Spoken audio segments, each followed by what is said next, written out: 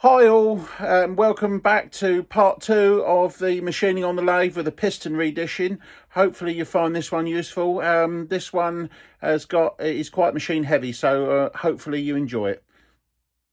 Carrying on where we left off from part 1, we put the piston back in the machine and then we continue to size this dish to give 141 thou in depth and 60.5 millimetre in diameter. Now that will give me a 9.5 cc dish. I've already mentioned in the previous part about using a spreadsheet. Well, this is some screenshots from my spreadsheets, which is on my phone, which makes these calculations easier. It even has an option which I wrote for doing the piston dish hemispheres as well, when I need to do a hemispherical dish. With the piston machined and back off, it's on the bench to check the depth, which is correct. And then obviously the final check is to check the new machined volume, which is 9.5. Okay, so the piston I've just machined on the right here is now ready, i.e. the machine's now set, so that's got the right size dish. And now I need to run through and then machine the other three to match. This is a pretty straightforward operation now because obviously the machine's set and it's all set up on stops. So it's just basically a simple rinse, wash, repeat exercise. Soft side of the hammer, the mallet on here so you don't damage the aluminium, and just gently tap the piston in.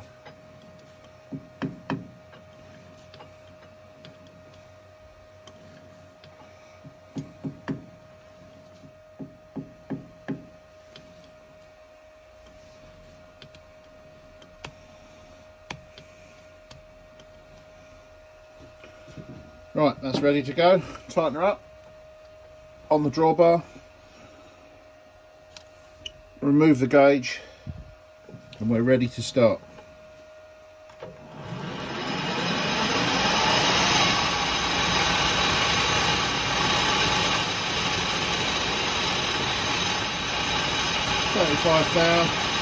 I'll take 20 thou at a time, and off we go.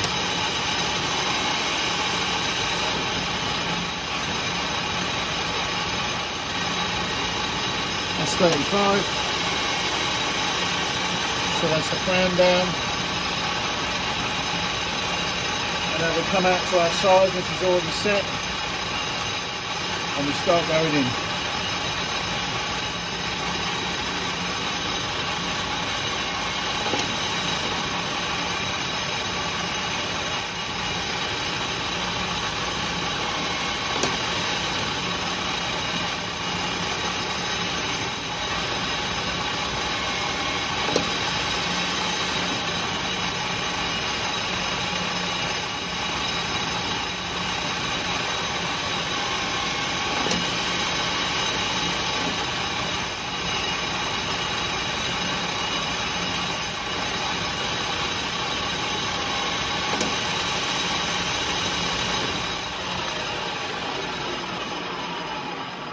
Okay, so that gets us to 130. Now we're going to check sizes.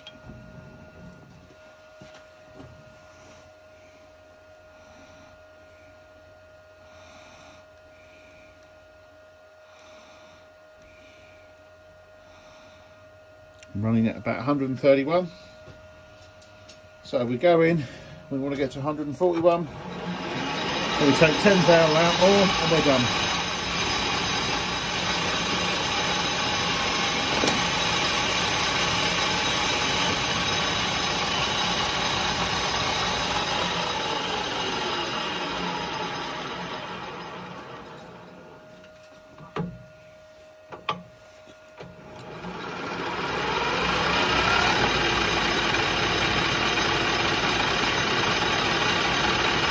Scrape the edges.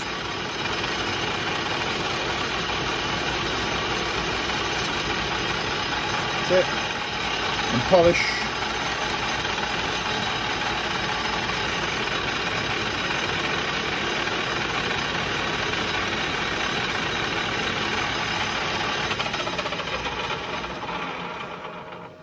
Bit more speed.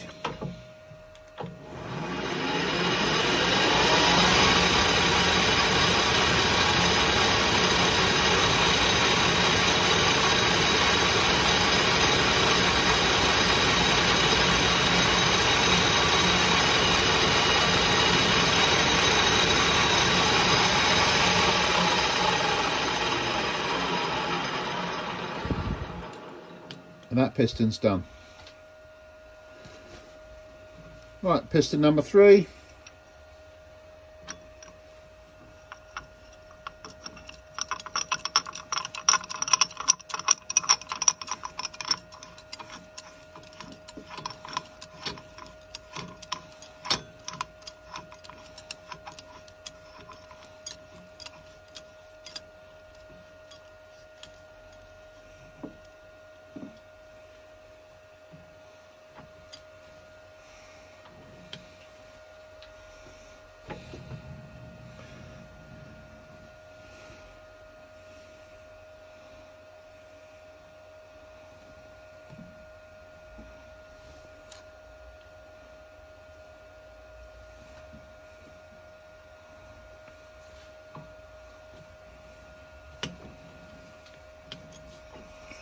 Again, centering up.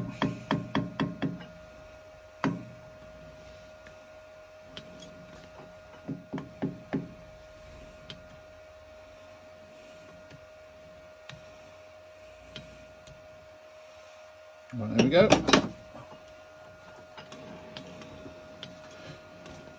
That's tight enough and almost perfectly central.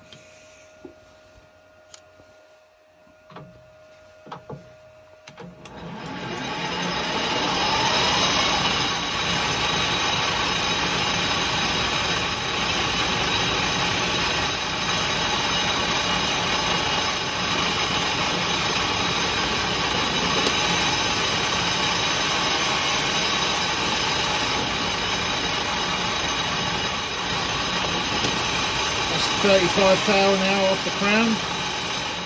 And now we can start the dish machining.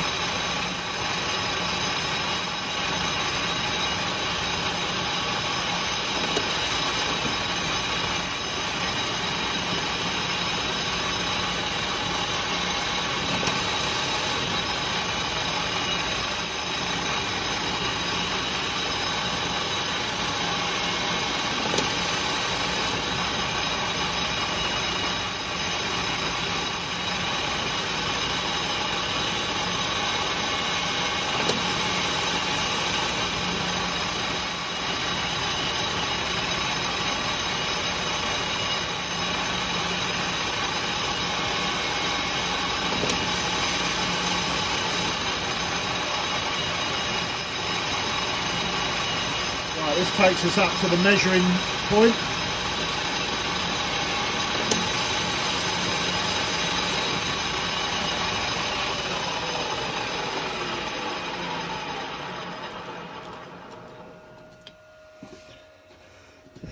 Just make sure there's no burr on that edge there to keep the depth mic from reading properly. And we got 131, so again, we're going to take 10 thou off to make that 141 and spot on.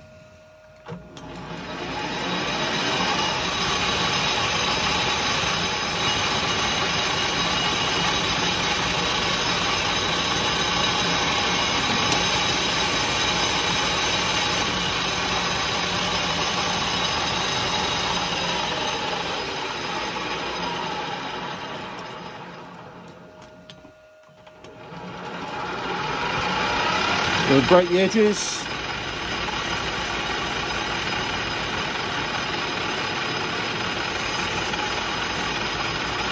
I don't use a chamfer tool. I just use a specially sharpened hacksaw blade. Does an excellent job of quickly burring.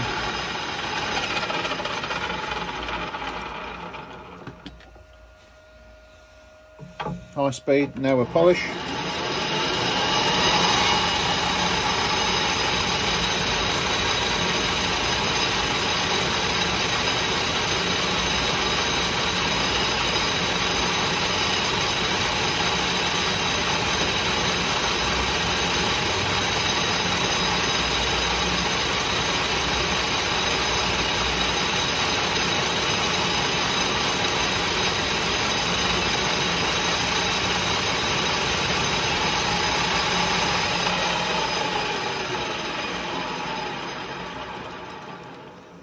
And that one's ready to come off. So loosen that off.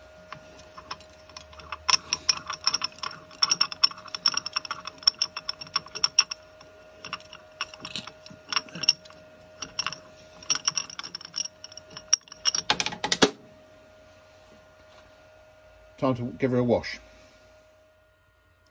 Just a quick word about the quality. Obviously, as you can see, the machining there, there's no chatter. It looks, you know, a very nice cut indeed. That's the way I like to do my pistons, so that you know, they look like maybe they've been produced like that, rather than just sort of left hacked out or jagged or whatever. You know, nice and smooth and professional finish. Now, the other thing that needs to be answered really is, some people think about, you know, the weakening of the piston if you machine a bit off the top. So here is a cutaway version. This is a brand new 21253. I don't think it's a plus 60, but it's a plus 20 or a plus 40, something like that. Anyway, this particular piston has had about 88 thousandths machined off the crown, and then it's had the dish re-established. So you're talking that piston dish there now is about 8cc, or about 8.5cc. Now clearly it's cut in half, so it doesn't measure that now, but that's what the target was on this. But the reason why we cut it in half is so that you could see the you know, what's left of the piston crown. And typically on that particular application, that would take that down to about 200 thou crown thickness, which is what I call the limit. But engine builders, reliable engine builders, tell me that 160 thou or 4 millimeters is you can get away with, which may be fine. But that's what I would class as a, you know, a nice reliable piston. You know, of course, you're free to try your own, but this works for me. So if we hadn't machined off the 88 thou, that would have actually given the piston dish volume on this particular piston of about 14.5cc. So these 21253s will stand a fair bit of dishing, which is very useful for engine builders. If you got an engine that's you know, the compression's too high, then dishing these pistons out is relatively easy and straightforward and reliable enough to do. The dishes that we've done here, being as I've only taken 35 thou off the crown and then only machined down another 141 on that, means that we've got pretty much the original thickness of the piston left. So in reality, what we've done here won't affect the piston strength, you know, in the slightest. So it's a good modification to be able to do to a piston. A lot of people just fit these and have the pistons either sticking out too far or the compression too high. So, you know, good engines just aren't assembled. Good engines are machined and built, and this is why people like Ross Thomas at Thomas Classic and Modern will pay the money to have their pistons machined to suit their application. So no two engines are the same. I don't think I've ever had a set of pistons off of Ross that he's ordered one set and then another set that's all the same. They're all ever so slightly different to match each application and each customer engine. Hopefully you found that useful. If you need any pistons machined for the BMCA series, then please get in contact via Facebook Messenger. Other than that, please like and subscribe, as it helps me make more videos. See you soon.